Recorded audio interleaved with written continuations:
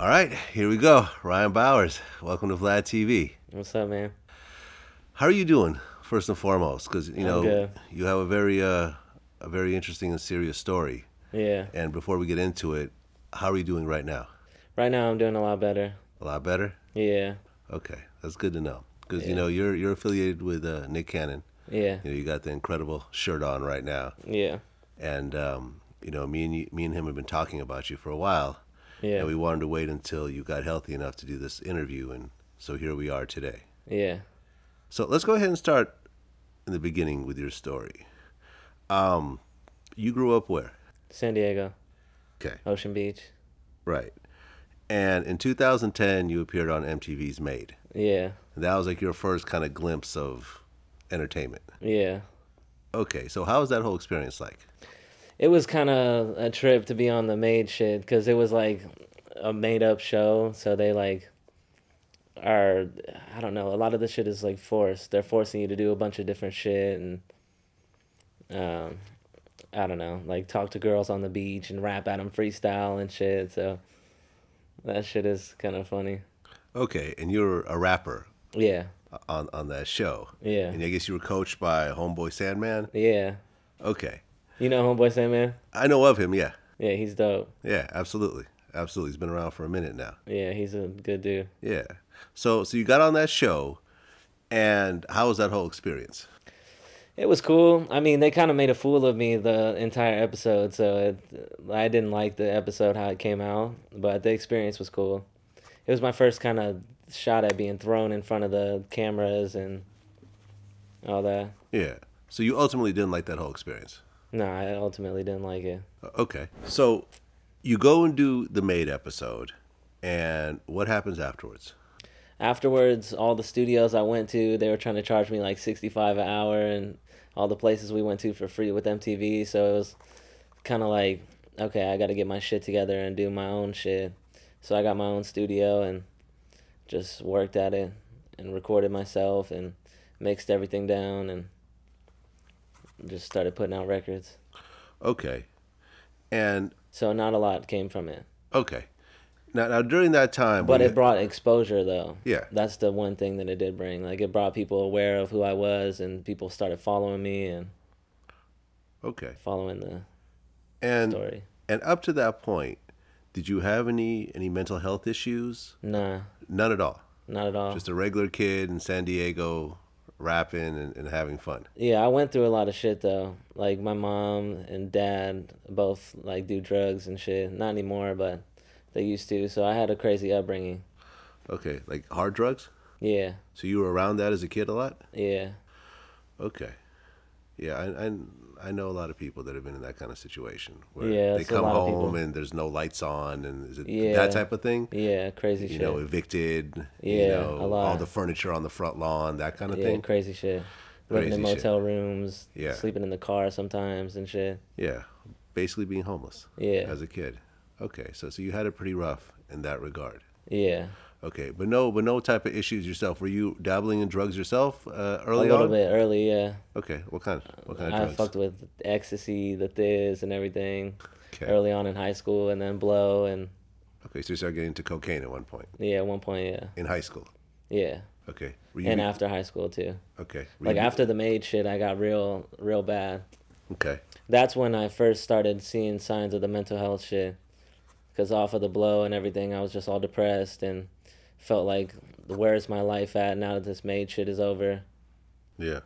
Yeah, so Were you becoming addicted at that point? yeah, Okay. I was off the blow heavy. All right. So you had a habit. Yeah, How are you supporting that habit? working at a skate shop. Okay. So you Yeah, weren't so doing just- anything illegal to try to support that habit? Nah, Okay. I wasn't like selling it or nothing. You were just doing it. Yeah, I was doing it heavy. Okay. I could have made a lot of money if I would have been selling it. Yeah. That opens up a whole new a whole new avenue that you don't want to go down. Yeah, nah. So you do the Maid episode, you start getting into drugs. Yeah. How did you and Nick Cannon end up hooking up? Me and Nick Cannon ended up hooking up. This dude, Ryan Anthony, was signed to the group that I was in, the Psych Ward Druggies. And one night he played him some shit of mine, and then Nick called me off Ryan's phone and was like, yo, this Nick Cannon, what up? And he was like, when can you come to LA? And so I just came up to LA that very next day. and we were fucking with each other ever since. Okay, and I've checked out your style. Like you have kind of like a real fast rap Yeah. style, almost like a Twister. Yeah. Kind of. You ever heard those comparisons? Yeah. Like a Twister, like I a love Twister. Tech Nine, Tech Nine, yeah. who I you toured ended up with Tech touring Nine. with later Yeah. on and so forth. Yeah. Yeah. So the talent level was there. You just didn't really have an outlet for it. Yeah. So Nick came around, and what happened next? Nick came around, and then we finished up a project, and I did my own project, and we went on tour with Tech Nine and did Wild and Out and did a bunch of shit. Okay. Yeah, he's been really supportive this whole time. Now, so PWD, the Psych Ward Druggies. Yeah. Who else was in the group? It was me, Ryan Anthony. Nick was like a big part of the group and shit. Okay. And this dude Hero, JR, a couple heads, Okay. Strikes, Don Dizzle. So was Kehlani around? Oh yeah, during this time? Kehlani was in the group. She too. was in the group as well. Yeah, in the beginning. In the beginning. Yeah. Okay. So And then she branched out. what was Kehlani like during that time? Kehlani was like a little boy, low key. She was a little chubbier back then. Nah, not chubby. She just like had this very like tomboyish style. Okay. She wasn't as elegant as she is now. Okay. I guess you were in love She always with her. had her. She always had her swag to her. Yeah. I guess you were in love with her during that time. But... Little bit, little something? A little Low key. low key. Yeah. Hey, I don't blame you, man. She's a star. Yeah, she's a You know? star. She always has been. I'm sure everyone was in love with her during that, then and now. Yeah. Okay.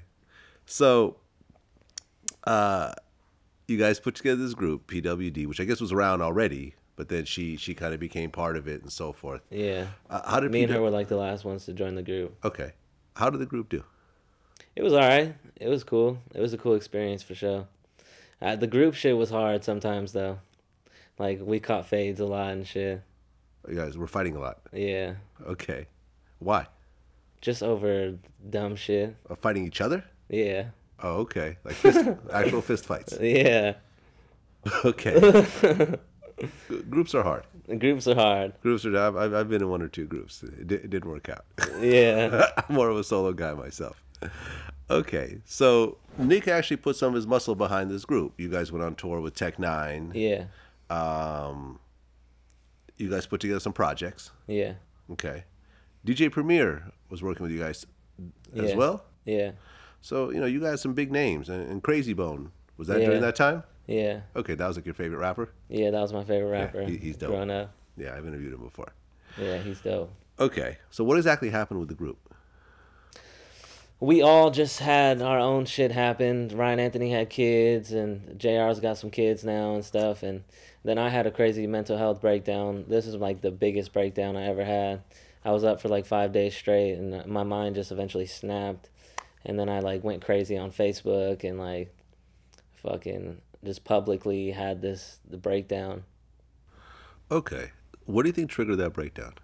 Not sleeping, like staying up for days on end. Okay, were you on drugs during that time? No. So just naturally you were up for Yeah, 5 days. that's why it was a mental health thing. It was like something I had no control over. Like I was smoking weed and shit, but I wasn't doing hard drugs. Yeah, I mean that's not going to keep you up for 5 days. That'll No. probably put you to sleep. Yeah, and I just got on the schedule like Nick is on, like being up for that many days at a time, just working and working and working, and then it just like became not work at that point, because my mind just snapped. Okay, so you have this mental breakdown, Yeah, and I guess you went to the psych ward. yeah, I've been to the psych ward like 4 times now. Okay, so you Maybe start 5. out with a group called Psych Ward Druggies, and then you Yeah. end up in an actual psych ward. Yeah, What was the psych ward like? the psych ward is like a game of Super Mario Brothers.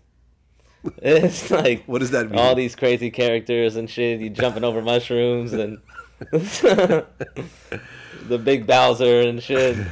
Okay, I mean it sounds funny, but it's probably not very funny. Yeah, once nah, you it get sucks. there. I'm sure jail is worse though. Yeah, Yeah. yeah, but the people around you are probably a little more easy to deal with. Yeah, maybe. Okay, what were some of the craziest things you saw in the psych ward? Fucking people screaming at the top of their lungs, getting drugged into the rooms and shots in their ass and shit. One time they fucking stripped me butt ass naked and like made me spin in a circle and lay face down on the bed, and they gave me a shot in my ass. Like it was fucked up. Okay. A lot of that shit. And one of the times they fucking were shoving a catheter in my dick, like, Ugh. I don't know if I refused to piss or what, but that was the first time I went to the psych ward. And they had me cathetered up and shit. Okay, now how long were you in that psych ward? Each time has been like almost a week stay. The first time was like a little over a week. Okay, and what happened to make them release you? I just showed that I was like coming back to my senses. Okay. Yeah, because they can't, I don't think they legally can keep you for that long. Like, they have to release people. So you're going in and out of the psych ward. Yeah. And this is happening how often? At first, it happened a lot. It's still happened a lot. And I went to the psych ward like 2 weeks ago. Okay. I was from a recent OD and shit. Okay. I had OD'd on 100 Benadryl and 35 Xans. Oh, wow. Yeah, that was just recently. Okay. After the shooting and everything. All right. Well, we're going to go ahead and talk about that. So you're going in and out of the psych ward. And then at one point you decided to try to commit suicide. A lot of times. What was the first time? What was The that first about? time I OD'd On a little bit of everything. I had my gallbladder removed, so I had a bunch of pain meds, Vicodins, and I had lean. I had a little bit of a whole bunch of shit, mental health pills and shit. So you were and just I taking... mixed it all in a Gatorade bottle and chugged it. So you knew And what was then- going to happen if you drank that. Yeah, and You, then you tried to kill I was yourself. unconscious for like 4 days. Why did you want to kill yourself? I don't know. It's just like, at that time, it was more like I just didn't want to live. And then it has just become like a romance with death ever since. Like, just seeing people around me dying and everything and almost being jealous of that. Like, Who around you was dying? I've had friends OD and people get shot and different shit. And it's just like almost feeling like you envy that, like that their pain is just over. Like they don't have to deal with nothing else anymore. It's a bad way to look at it, but Yeah. Well, your whole gallbladder got removed Yeah. after the first time? before the first time. Before the first time. Yeah. What happened? What is the gallbladder supposed to do in your body? The gallbladder filters bile through your liver. So you So no it's longer attached to your liver. you no longer have one. No. So how does your body filter toxins and so forth? It's a little different. Yeah. My digestive system was a little fucked up after. Okay. Yeah. But you can live without a gallbladder. Yeah. Yeah. Okay. Well, the suicide attempts continued. Yeah. I've OD'd like 10 times now at this point. 10 times. Almost. Was it always like a drug overdose? Yeah. And you would just mix whatever you can get your hands on? Yeah. I mean, the people that you would cop from, would they know But I was going to try and kill myself? Yeah, No. and not want to be responsible for that? Because, if that actually happened, they're going to connect the dots, and now you're part of a murder, pretty much, Yeah, no. So they had no idea. No. Okay. Well, then you actually start swallowing different things. Yeah, that shit was crazy. I swallowed a mechanical pencil, fucking razor blades, batteries. Like, that was when shit got real desperate. All right. I was just like so desperate to not live that I was doing the most outlandish shit. Okay, so let's kind of break each of these down. You take a mechanical pencil. And broke it in half Broken in half. and swallowed it. I don't know why I thought that would kill me. How does it feel to swallow a mechanical pencil? It fucking hurt. I bet. Yeah, it fucking hurt. And it stayed in me for like a week. How do they get it out? They go in through your throat with this like robot machine that like fucking grabs things and pulls it out. Okay. Yeah. When they pulled the mechanical pencil out, was that at all a wake-up call of any sort? I think that was when I was unconscious. Well, but I mean, once you woke up. I mean, it was definitely, the whole thing was a wake-up call. Like, Okay. what the fuck was I thinking? Well, and then, I was just so off and out of my mind. then you swallowed batteries? Yeah. I almost jumped off the 805 in San Diego. It's like a super tall bridge. And I was up there, standing up there about to jump, and cop pulled up and chased me around for a minute and tackled me and then took me to the psych ward. And on the way to the psych ward in the cop car, I swallowed the battery. What kind of battery was it? I don't know, AA. Double A battery. How do they get that out? Same way. Same way. Yeah.